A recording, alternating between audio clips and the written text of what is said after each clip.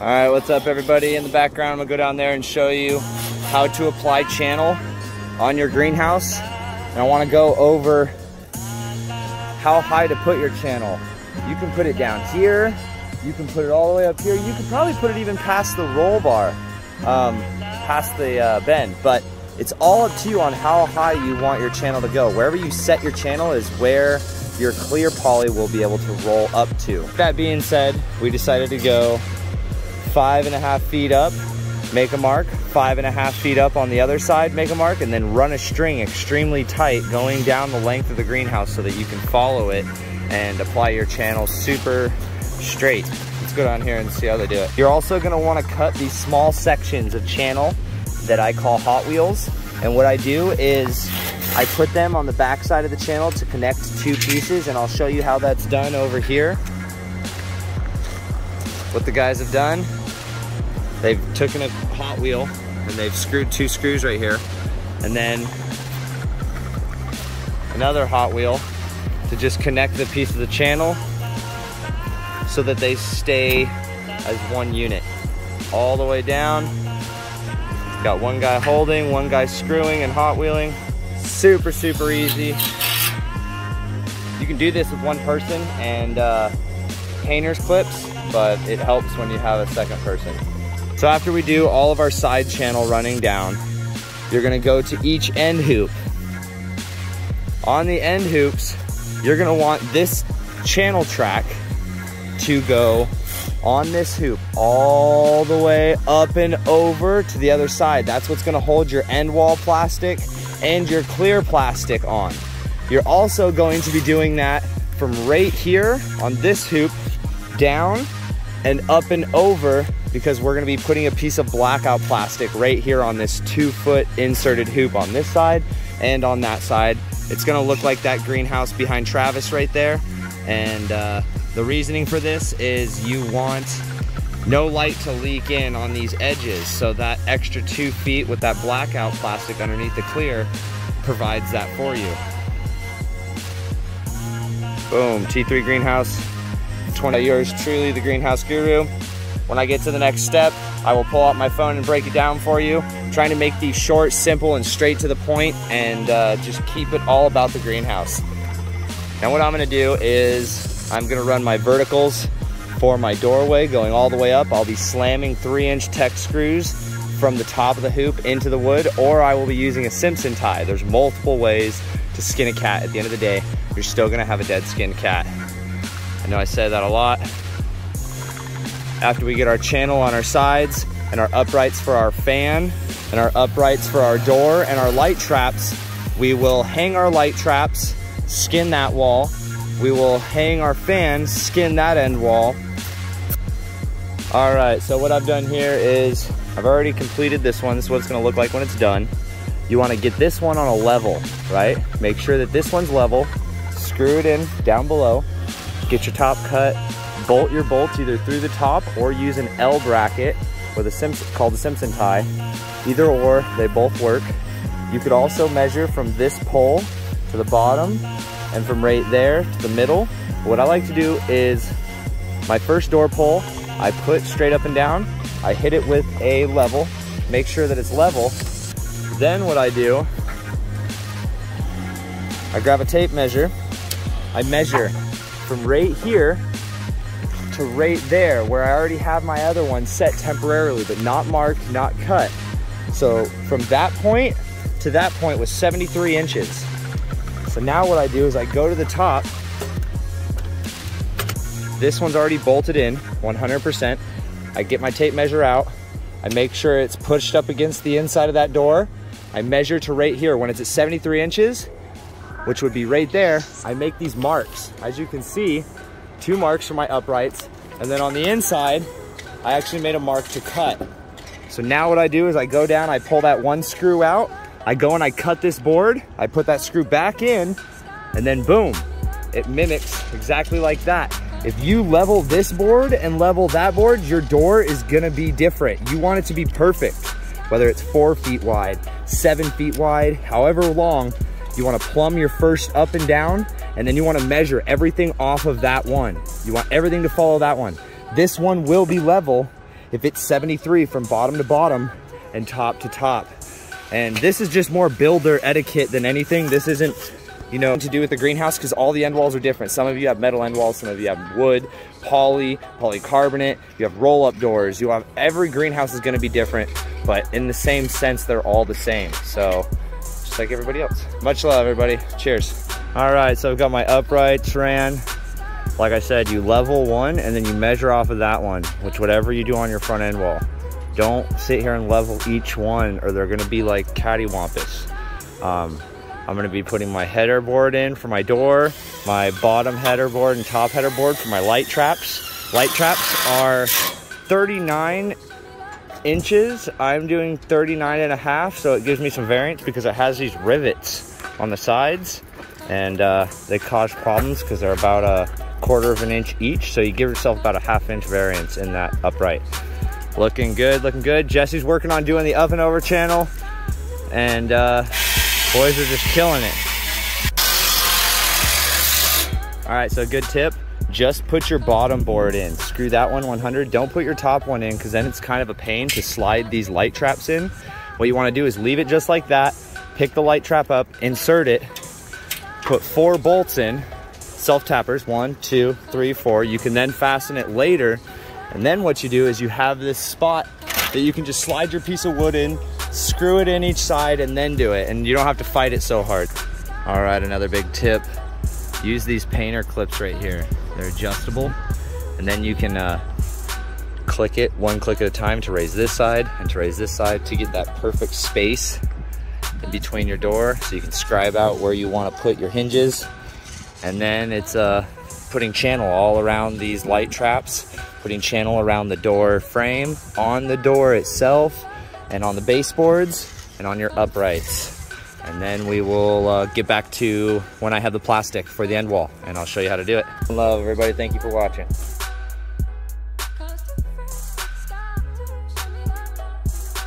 All right, as you can see, I've got a little 3 foot wide by like 100 foot long blackout skirting. I have it elevated so that I can pull this up and over. Then I'm gonna tack it with small little tacks, get that done, get the other side done, and then we can cap our end walls and then proceed to pull clear. As you can see, it is extremely windy here. All right, so this is called wiggle wire. You're gonna have channel running the length of your greenhouse and up and overs on first 2 hoops on both sides. Baseboards, channel gonna be going around your fan. And what the wiggle wire does is it holds your plastic inside your channel lock. Comes in bundles of 10, and one huge punk of it is 100. Comes with 10 packs. You're gonna get these out. I'm gonna make some clips, meaning that I will do 2 humps and a valley, and I will cut right here.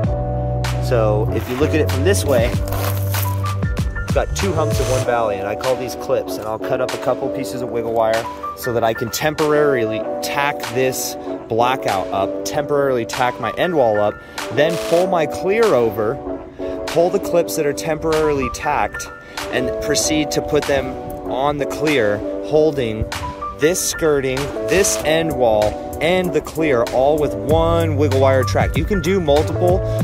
I don't suggest it unless you order a deep channel.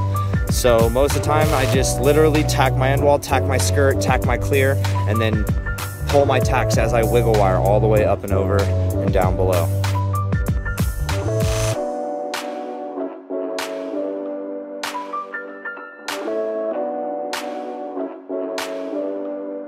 All right, so with this greenhouse being a 20 by 100, we got a 40 by 150, which allows us to cut our end wall plastic and our depth curtain at the same time. So what we're gonna do from bottom of baseboard to top is like 11 feet. So I'm gonna cut 12 feet off of this roll. Cut it off, go over there and tack it up. I'll make a time lapse of it and give you some tips and tricks. And then I'll come back down here, roll it again, cut another 12-foot section, and go do the front side. That's gonna leave me with plenty of blackout to do my depth curtain, and then I'll be able to cut pieces off of here as well to save and utilize for light leaks or skirts or whatever you want to do as far as using your scrap plastic or throwing it away. I hope all these videos help. Much love, and we're gonna crush it and try to get our end walls and clear up tonight because Trav is going home. He's got kids' birthdays tomorrow, so sheesh.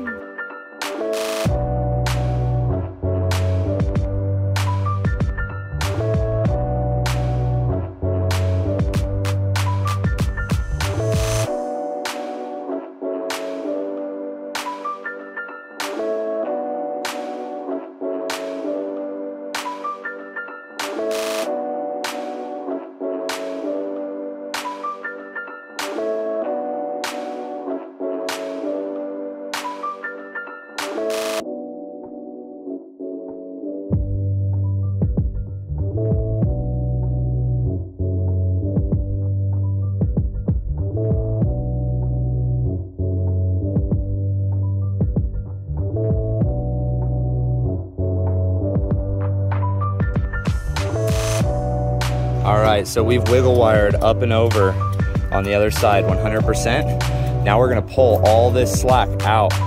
You can see the tarp's lifting up and it's loose on this side. I'm gonna get up here with tacks and pull as tight as I can, tack it. Pull as tight as I can on that seam, tack it.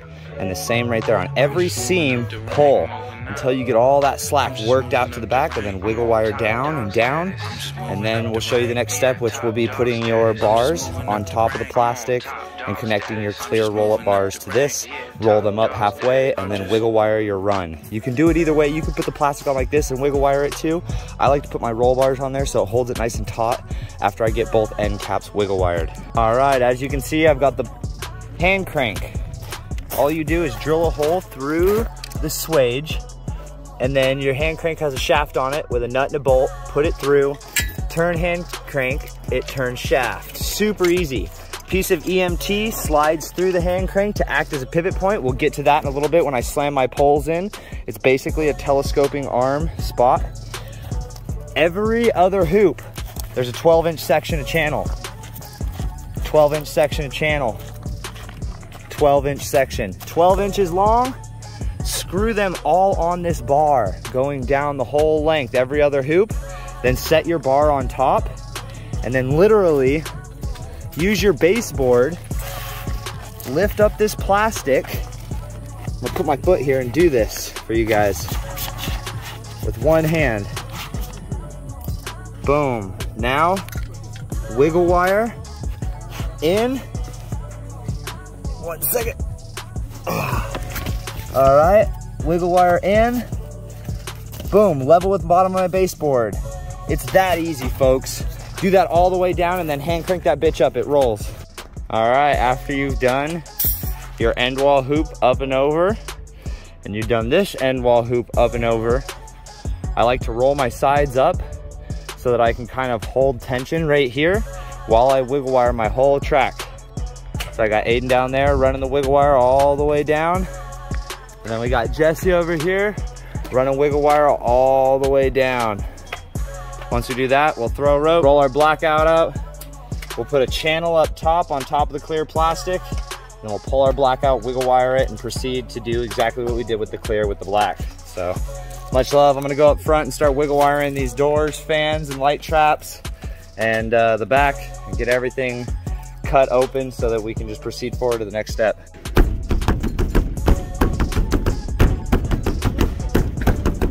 It's the sound of my people.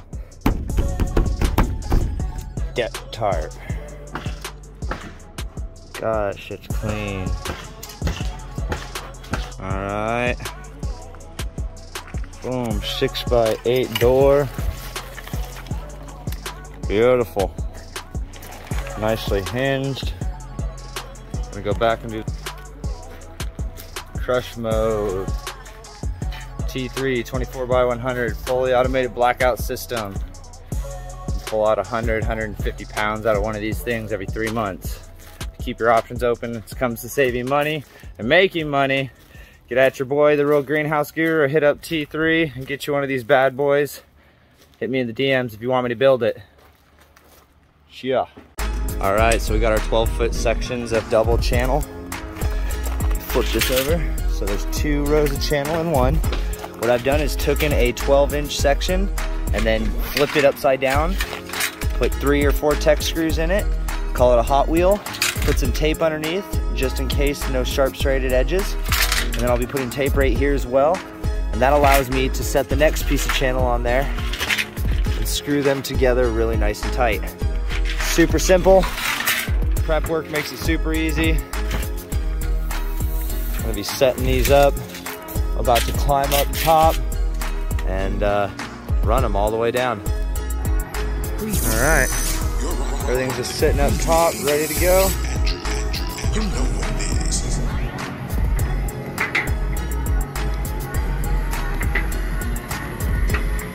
Looking good. Make sure to bolt down every hoop. Every hoop. Just run it all the way down. If you got straight seams, you can follow a seam and just have everything real symmetrical, but it doesn't really matter at the end of the day. All right, so we have got a motor. We've got a cup link that goes onto your telescoping arm bar. And then this bar goes inside this bar so that they telescope. Motor goes on cup link. And then over here, go ahead, Jesse. You have holes on the bottom of the bigger pipe for your pivot points. I already got mine bolted up. And then this one slides inside here. Super easy. And then from there, I have this little metal square tube. Slides over perfect over my motor with a bolt and nut. And then this tube slides inside your HD tube. Aluminum. 2 Tech screws right there. Really self-explanatory. Much love.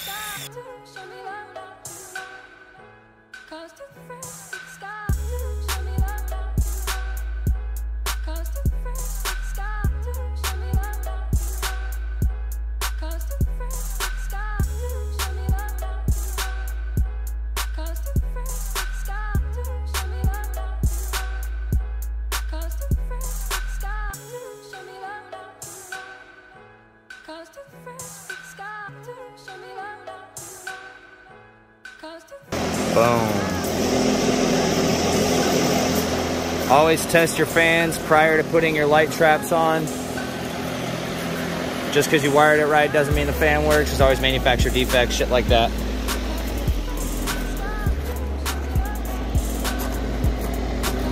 Ventilation. All right, how to set this up. You've got motor 1, motor 2. They're in manual mode.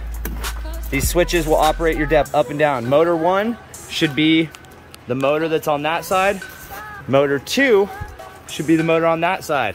Follow your cords that you brought in the back of your greenhouse to figure out which motor is which. I know that this one is my left motor, so I'm calling it motor 1. What I do is I put it in manual mode, click it down. You can't fuck this up. You literally touch your wires to each post. If it starts rolling down, which it is, it's hooked up correct. If you switch them, it's just gonna roll up.